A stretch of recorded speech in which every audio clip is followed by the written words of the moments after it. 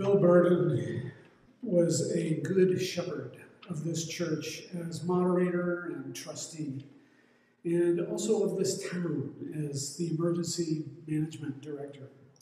And when COVID arrived, his shepherding rose to heroic stature. He died, his health was already declining, and yet he rose and just did heroic work. He died at the end of July last year. But what he did in the early months of the pandemic set the course for Strafford's carefulness and Strafford's care for one another that got us through so well. Later in the service, we will have the opportunity to talk about heroes and heroic actions that we have seen. And there is much that we could say about Bill's steady, good shepherding. We'll also be asking ourselves the question, what heroic actions do we need now in this new time? What do we need in our families, or as a church, or as a nation or world? Heroes are everyday people who overcome whatever holds them back from using their gifts to serve others in some way, large or small. Jesus says to everyone, "Follow me." And that is a call to heroic action, always. William Blake attached the words of Moses to his poem, Jerusalem, that the choir will sing as the anthem today. Moses said, "Would that all God's people were prophets, and that God would put the divine spirit on them." So what heroic action is God calling you to? What situation in your life or in the world calls to you or calls to this church? Let us worship together, opening to the voice of the divine spirit within and around us.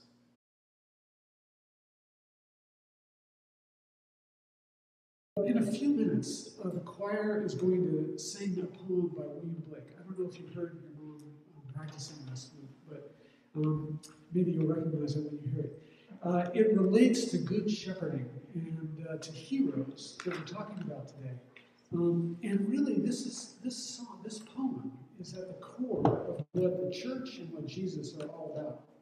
So I don't know if you like poetry or not, but I want to go through and just kind of explain a little bit about the poem. So when you hear them sing it, you'll get more about it. The poem begins with a little bit of a mystery, because you don't know what it's really talking about. It begins, "And did those feet in ancient time walk upon England's mountains green?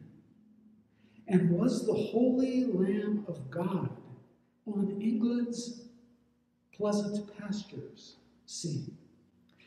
So Blake is imagining that Jesus visited England back when Jesus was alive.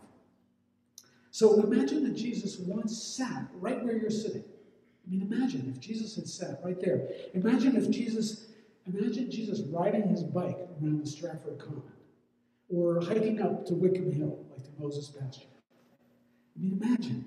So that's what Blake is picturing. He's picturing Jesus being right where he was. And to think that thought kind of wakes us up to the truth that we live in a sacred place. We live in a place where the best that people could possibly be could live, where we could make that happen. So it gives us hope, and it gives William Blake hope. And the poem goes on. "And did the countenance divine shine forth upon our clouded hills? And was Jerusalem builded here among these dark satanic mills?" So we come to a problem in this stanza. The problem is humans have not lived up to Jesus. The smoke of our pollution clouds the hills. The mills of big corporations are making the rich richer and the poor poorer.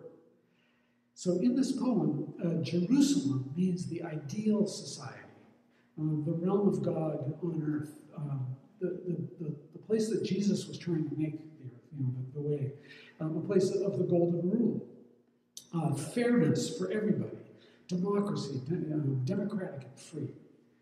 So the poet gets all fired up. He gets all fired up. He wants to establish this ideal, loving society on earth. So he says, "Bring me my bow of burning gold. Bring me my arrows of desire. Bring me my spear. Oh, clouds, unfold. Bring me my chariot of fire. I will not cease from mental fight, nor shall my sword sleep in my hand, till we have built Jerusalem in England's green and pleasant land." So this is the song of a good shepherd. It's a hero rising to do what is right. And Blake says, notice that Blake says, "I will not cease from mental fight." So I wonder if you can guess what that makes me think of. You're a little rusty, I know. Anybody? Prayer. Prayer. So Mahatma Gandhi, the hero of India, the liberated India, said that his greatest weapon was silent prayer. The Bible tells us to pray without ceasing. So this hymn, what it comes down to, believe it or not, is prayer. It calls us to work without ceasing to change the world and to let prayer guide and inspire all our actions.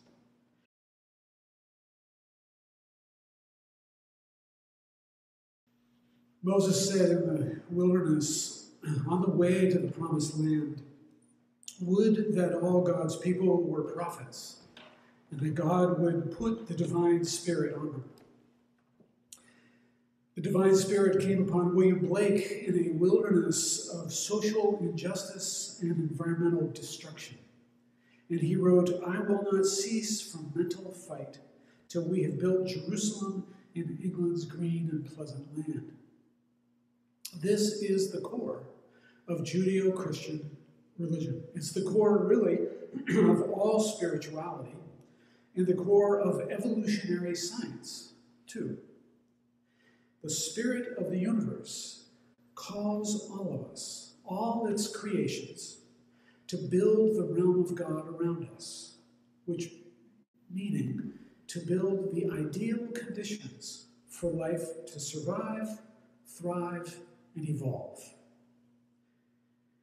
And this is what good shepherding means.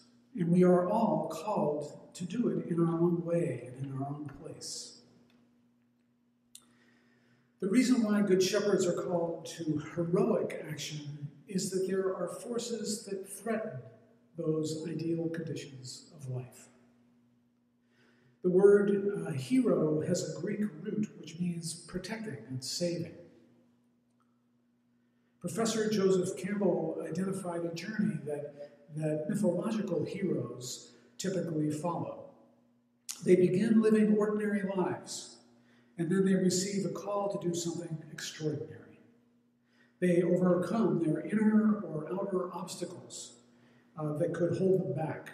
So they choose to go, and they overcome what's blocking them. And then they depart on a wilderness path of tasks and trials.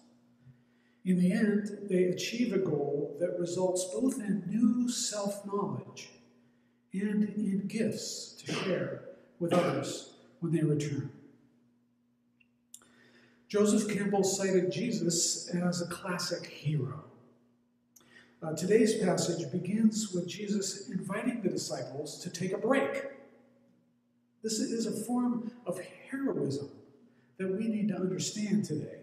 It is heroic to resist the pressure to do too much and to burn out.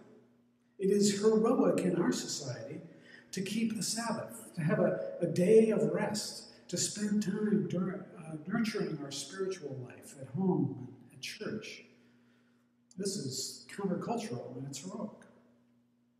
But as often happens to good shepherds, people in need came to Jesus, and he had to choose whether to rest or serve. Mark says he had compassion for them. because they were like sheep without a shepherd. It's not so much what the hero does as who the hero is that ends up making a difference in others' lives. Compassionate actions arise from a compassionate heart. Heroic actions are byproducts of a way of being that allows the divine spirit to match our gifts with the world's need. The prophet Jeremiah talked about the hero whom God would send as a messianic good shepherd of Israel. And Jeremiah said, "This is the name by which he will be called. God is my righteousness." Heroes may be of any religion or of no religion, but they have a higher power that is the source of their righteousness. Jesus, if you think about it, was vulnerable. He was really weak compared to the powerful forces that he opposed. But the Spirit's power flowed through him. So this transcendence is one of the most beautiful qualities of true heroes and heroic actions. Alice was in her mid-80s and starting to get confused in the early stages of Alzheimer's. She had been an organist and a choir director as a younger woman, but she had not done anything with music for 40 years. She had just moved back to her old hometown and joined a church choir when the organist and choir director got very sick 2 days before Christmas Eve. Alice was scared and she was unsure of herself, but she volunteered to step in, playing all of the music for that packed service of over 300 people and directing a choir of 30. Imagine how vulnerable she felt and how weak compared to what was required of her. And everyone knew that she was 40 years rusty. Everyone knew the heroic risk she was taking. And it made that Christmas Eve service miraculous. And Alice continued that heroism for months as the interim organist and choir director. Years later, when she was in her 90s, Alice was by then deep in dementia, but she still sat with the choir. And one Sunday, the organist left the sanctuary during the sermon and had not returned when it was time for the hymn. And the congregation just kind of sat there in awkward silence. And then suddenly, before anyone could stop her, Alice rose from her seat and walked to the piano. And everyone held their breath because Alice no longer knew even who she was or where she was. The hymn was "Be Still My Soul," and she played it perfectly. But the singing was not so good because there was not a dry eye in that sanctuary. We tell the stories of good shepherds and heroes because they move us deeply.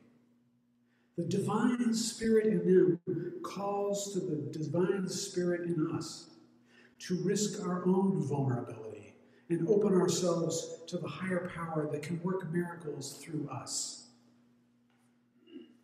Heroism is about a way of being, so heroism is grounded in daily practice. We need to resolve with William Blake, "I will not cease from mental fight." Alice had meditated twice a day for decades. Contemplative listening prayer is an essential practice. And we see this today in the resurging Christian contemplative movement. It is tied to courageous action for social justice. Contemplative listening prayer is can be 2 20-minute formal meditations a day, or a walk in the woods, or spiritual conversation, listening to sacred music, whatever opens us to the Spirit's still small voice. Also, another practice is engaging with big questions, as our future direction statement commits us to do. Learning, evolving to a new level of consciousness. These are important practices too. The question facing us as individuals every day, and the question facing this church this fall when it will seek a vision for its future, is what is the Spirit calling us to be and to do? Right now, in the middle of summer, after a pandemic and a transition back to active life, the hero's journey may be leading us up a mountainside to rest and pray, heroically resisting the temptation to keep just overdoing and burning out. But we can be sure that sooner or later, a new need will present itself and call us into action. Heroes are heroes because they are listening for that call, even when they are on their way to a deserted place to rest. And they are ready to be moved by the Spirit to say yes. So let us pray in silence, listening to the Spirit calling us, whether to heroic rest or to heroic action. Let us pray.